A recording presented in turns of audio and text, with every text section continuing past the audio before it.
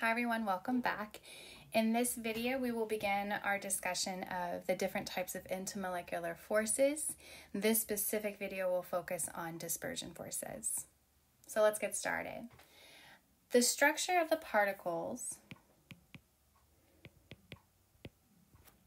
that compose a substance determines the magnitude of the intermolecular force.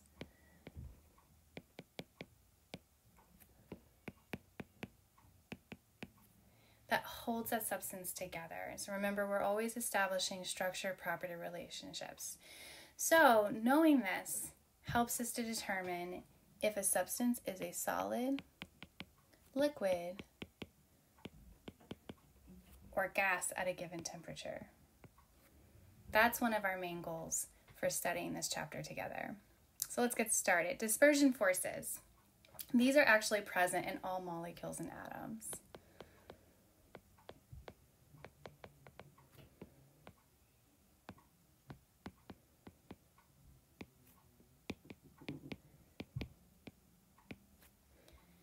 And they result from fluctuations in electron distribution within molecules and atoms.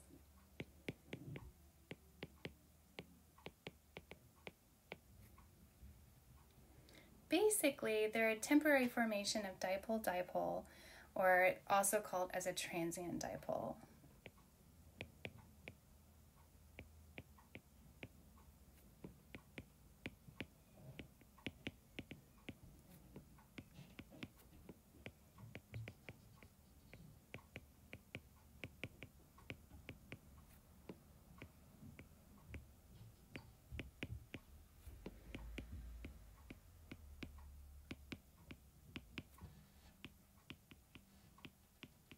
Also known as a transient dipole. They exist, or electrons exist, in a three-dimensional space outside the nucleus called orbitals, which is the probability of finding an electron in that space.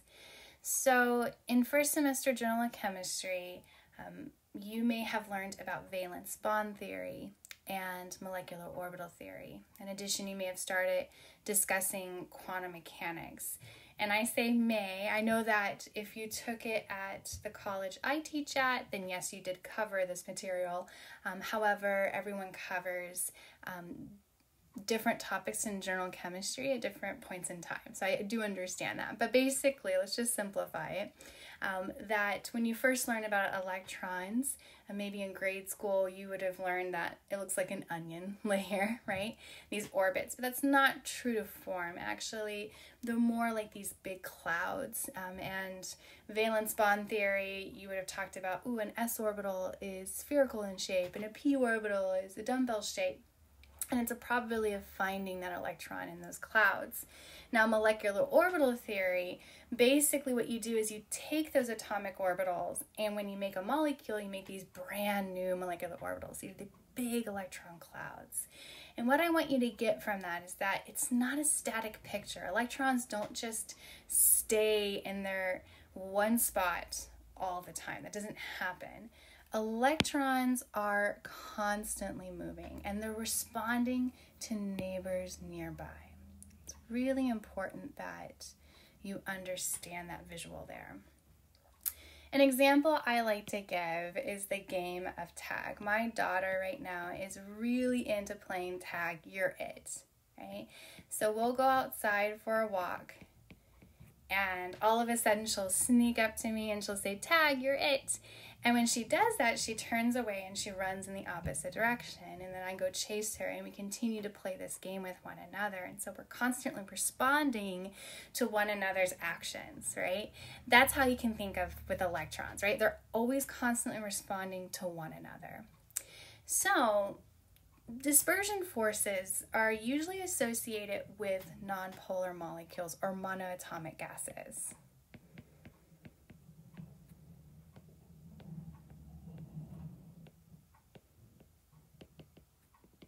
Like those noble gases, right? Now, I said at the beginning that they're present in all molecules and atoms. That is true.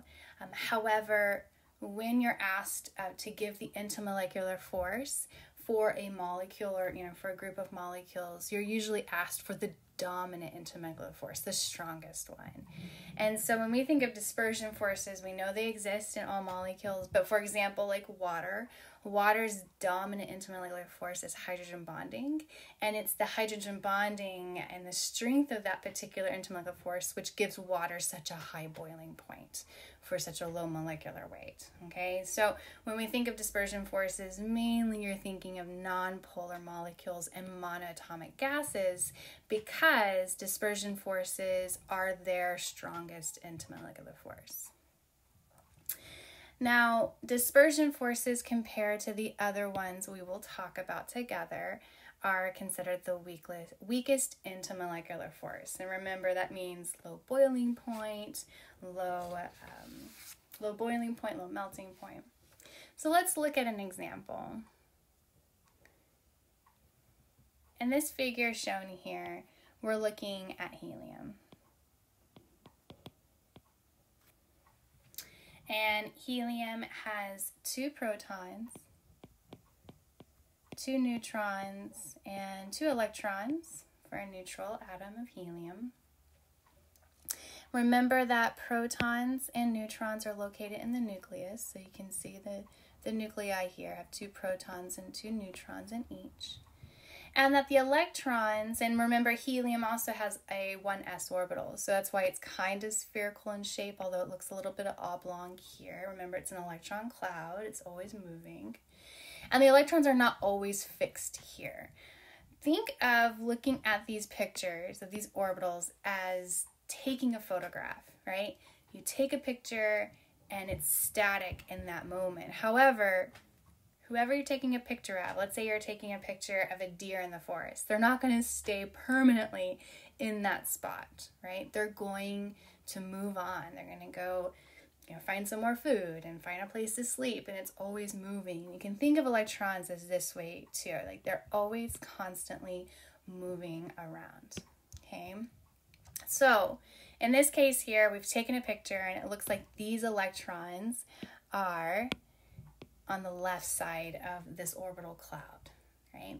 And the way we represent that, remember, electrons are negative. That's very, very important to remember this here. Electrons are negative, and we like to show where that electron density is located at that point in time. And electron density, meaning is it a partial positive or partial negative? We use the lowercase Greek symbol delta here. Say delta negative means partial negative, and that's indicating that the electrons at this point in time are on this side of the helium atom. Therefore, on the opposite side of the helium atom, where there's no electron density, we would indicate that by writing a partial positive, or that lowercase delta positive charge, okay? Now, nearby helium atoms are responding to these electrons. So, for example, these electrons over here are attracted to the partial positive charge. And that's because one of the key themes of chemistry, and something to always remember, is that opposite charges are attracted to one another.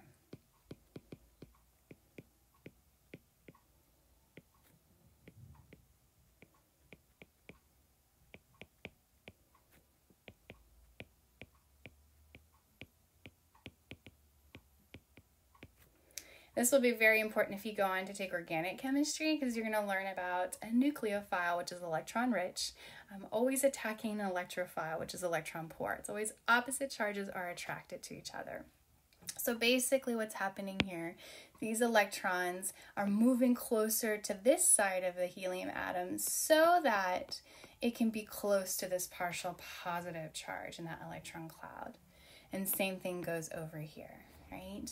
And so this is referred to as an instantaneous dipole, which induces a fancy way of saying it creates another instantaneous dipole on a neighboring atom, and then they're attracted to one another in that way.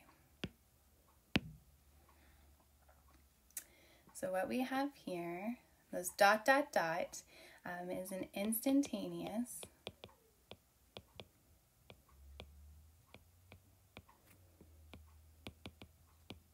dipole moment.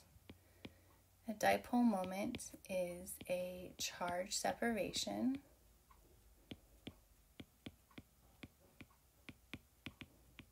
Charge separation, positive and negative there. We represent the dot, dot, dot is the dispersion force. So anytime you're asked to draw an intermolecular force, it's not an actual bond. And so that's why it's not a solid line, but it's rather a dot, dot, dot, because it's only an interaction. So this dispersion force is that transient dipole moment that was created.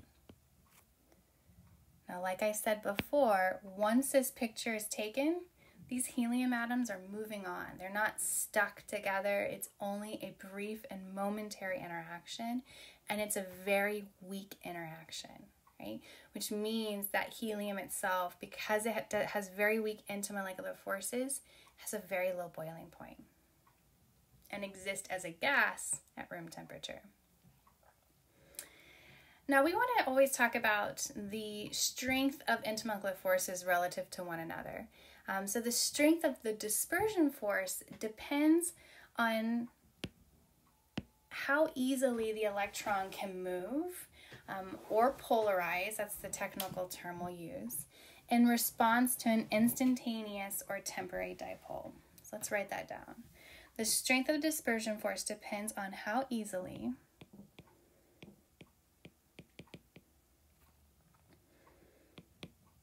the electrons can move or polarize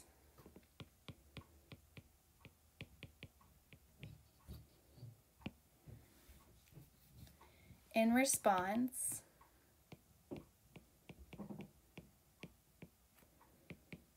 to an instantaneous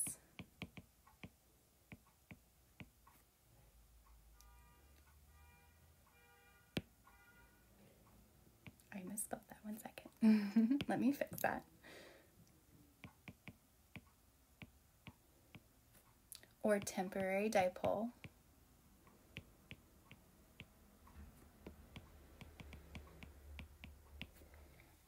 So polarize is just the scientific term for saying electron movement, right? So if I say something, polarizes easily, then in your mind you can visualize these electrons are moving around. So the two factors that contribute to how easily the electrons can polarize, it really depends on the size or volume of the electron cloud,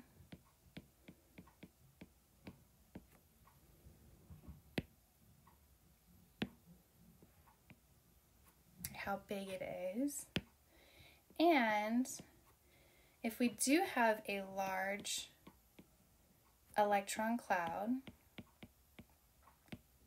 then that tells us that the intermolecular force, the dispersion force, is strong. And the reason why that is because the electrons are held less tightly by the nucleus. And what charges the nucleus? It's positive, good. Opposites attract.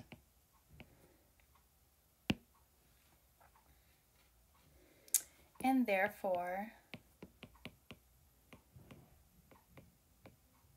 polarize more easily.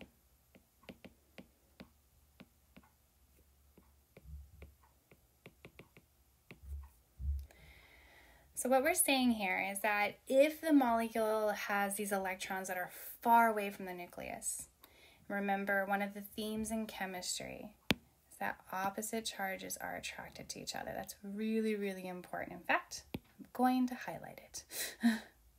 So opposite charges are attracted to one another. So if you have electrons that are far away from the nucleus, they're not held on as tightly, which means that they're very influential by neighboring molecules and their electrons. They will move around.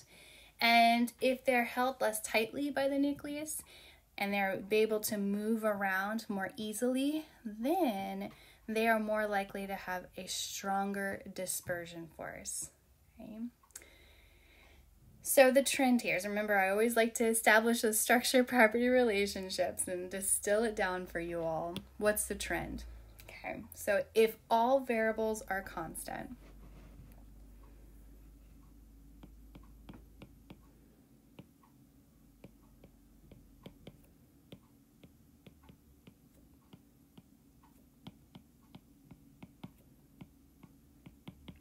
the dispersion force, or the strength, I should say, the strength of the dispersion force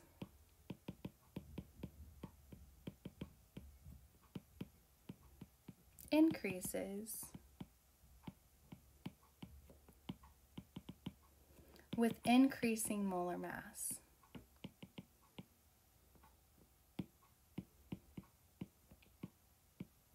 And I will abbreviate molar mass as capital M, capital M. So if all the variables are constant and we're looking at nonpolar molecules, the strength of the dispersion force increases with increasing molar mass, based on the premise that larger molar mass means that we have a larger electron cloud, which means those electrons are held less tightly, they polarize more easily, therefore strengthening those dispersion forces, creating those transient dipoles easier and making them stronger. Now, one of my goals as your professor in second semester general chemistry course is to have you begin looking at data and to learn how to analyze data, because many of you are future scientists and engineers and doctors. So I want you to get comfortable with reading data and extracting out important and relevant information from that data. So let's look at some data together. So whenever you're looking at a data table or graph, you want to identify everything that it's trying to tell you here and what variables we're comparing, etc. So let's look at the first one together. When we look at this, we see that we have noble gases. We have helium, neon, argon, krypton, and xenon. And what I know about these particular gases is that they all belong to the group 8A elements on the periodic table. They are the monoatomic gases. So we're looking at atoms here, not just molecules, right? And I also know from first semester general chemistry, these are nonpolar, which means we just learned their strongest intermolecular force is what? Dispersion. Very good.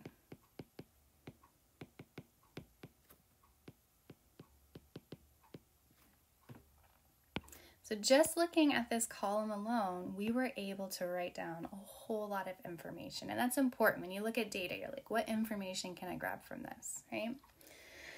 All right, so now what we're looking at here, it looks like we have molar mass in grams per mole and boiling point in Kelvin. Always check out your units as well. So we're comparing the molar mass, and it looks like we even have the atomic radius as well, how big these atoms are.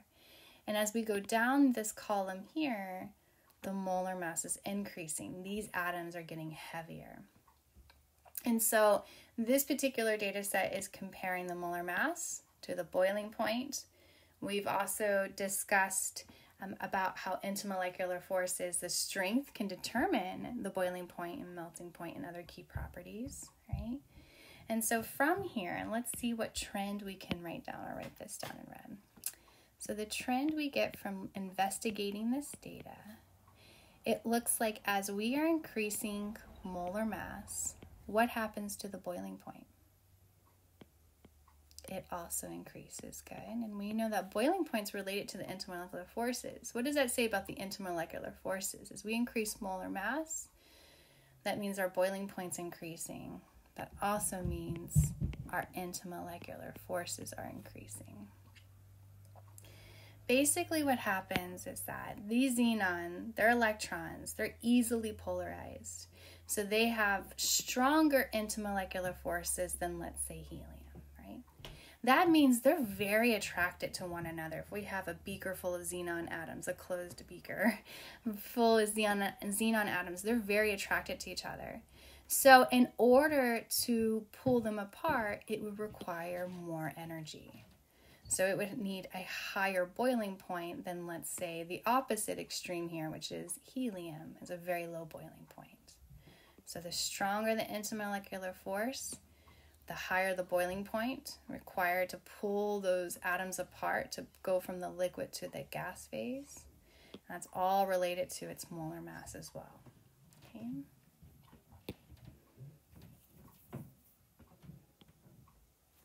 All right. Let's look at the bottom graph here and investigate that further. It looks like this one on the y-axis is boiling point in degrees Celsius, and we have molar mass in grams per mole. Okay? Once again, investigating molar mass. Boiling point, we know boiling point is directly impacted by intermolecular force. What type of substances are we investigating here in this data?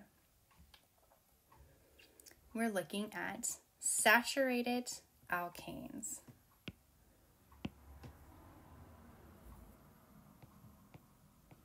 And more specifically, saturated hydrocarbons. All carbons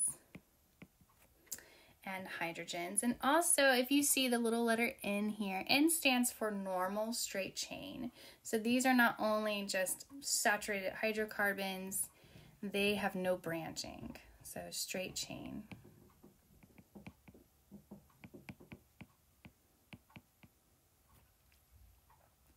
If we were to draw the skeletal structures, pentane would look like this.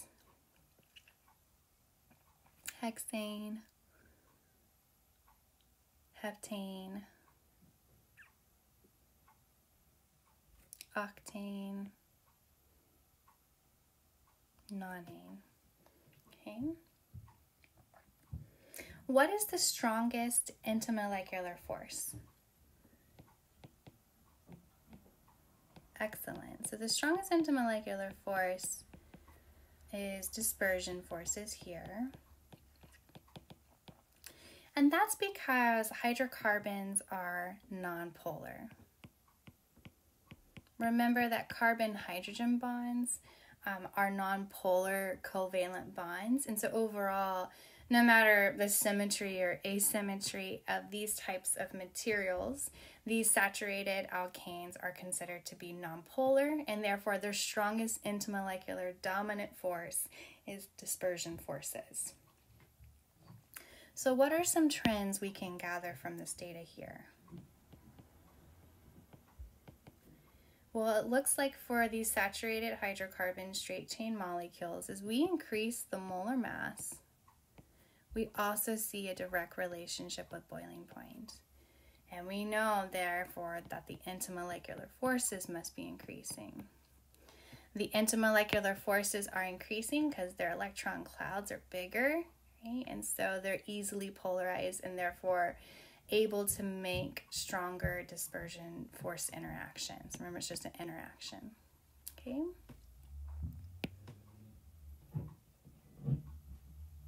Now, one last thing before I wrap up here.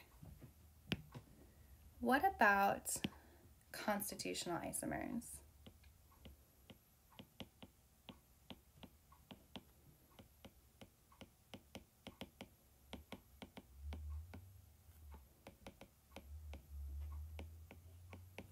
What were constitutional isomers? They had the same formula, but different atom-to-atom attachments. Very good. So for example, you have pentane, and then you have 2,2-dimethyl-propane. These have the same molecular formula, but clearly different structures. And if you were to look up the data, the boiling point for pentane is 36.1 degrees Celsius, whereas the boiling point for 2,2-dimethylpropane is 9.5 degrees Celsius. So even though these two have the same molar mass, they have very different properties and clearly different, not different intermolecular forces, but different strength of intermolecular forces. They both have dispersion forces, that's constant, but some are stronger than the others. And so it looks like based on this data, pentane is stronger. Pentane is stronger here. And why do you think that is? Like, take a moment to pause and to reflect. Why is that happening here? If you look at the skeletal structure alone, you can imagine that if these pentane molecules were to interact with one another, they would have an easier time interacting and creating closer dispersion forces with one another. Whereas if you look at something like this 2,2-dimethylpropane, it's a little harder to get these molecules close to one another. And so the trend we see here with constitutional isomers is that if you have more surface area,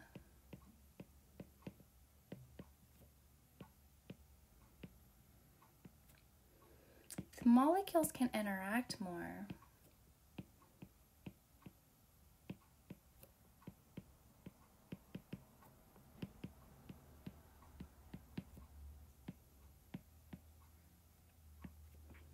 And therefore experience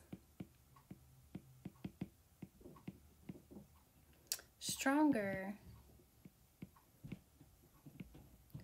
intermolecular force interactions.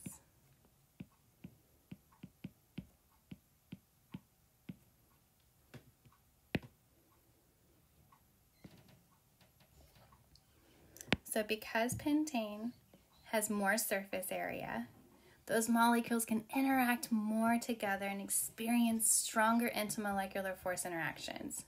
Even though they're both dispersion forces between these molecules, the surface area helps to create a stronger transient dipole moment between multiple molecules in pentane rather than 2,2-dimethylpropane. All right. Thank you all for watching, and see you next time.